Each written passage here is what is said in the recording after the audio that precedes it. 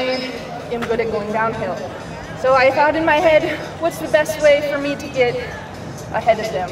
And I thought maybe if I pretended I was tired on the last climb, and actually Catherine attacked and I had to dig pretty hard to catch.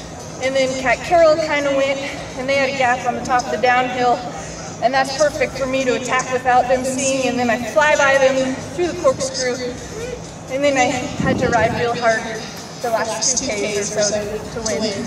So what does it mean to this young team here at Bradley Foundation? It's a very new team, didn't have a lot of riders here. What was the game plan going into the race today? We wanted to be patient with only 3 riders. Some of the other teams have some more riders, so we just had to be patient, go with moves. I wasn't that patient, but I saw a move that would be a good chance to attack, and it worked out. So you're not done here today. I understand you may have another race on your program on Saturday. Yes, I do. I need to go get my mountain bike shoes and switch to my squishy 4-inch bike and go race the short track.